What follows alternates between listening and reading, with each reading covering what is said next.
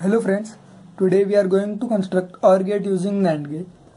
As you all know, if inputs of OR gate are A and B, then the output is A plus B. So we'll directly go to the truth table. If inputs are 0 plus 0, then output is 0 plus 0 equal to 0. If inputs are 0 plus 1, then output is 1.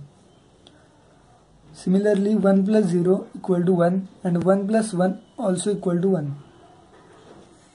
Now go to this.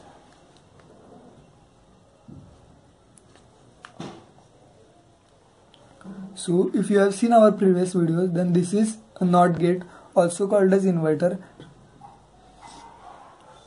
So if A equal to 0, then A bar is 1, 0, 1, 1, 0, 1, 0. Similarly, it is 1, 0, 1, 0.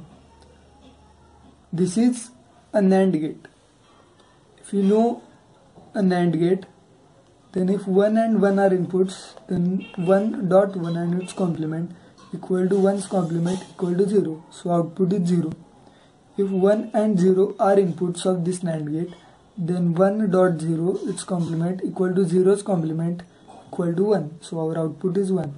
If 0 and 1 are inputs, then 0 dot 1 its complement equal to 0's complement equal to 1.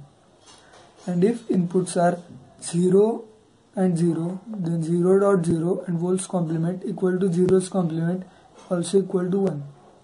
So if you compare this truth table with this truth table, then you will find that we have constructed our NOT OR gate using NAND gate. So in this way we have constructed OR gate using NAND gate. Thank you for watching the video.